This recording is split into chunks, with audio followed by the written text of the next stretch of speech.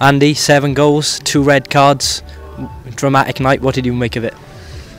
Yeah, it was a dramatic night, but I think until the first red card, it was a good game with both sides having chances. But I didn't think it was a red card personally. I think it's killed the game. The second red, I don't think it is. We'll have to watch it back and see if we can appeal them. But I think it's just killed us really.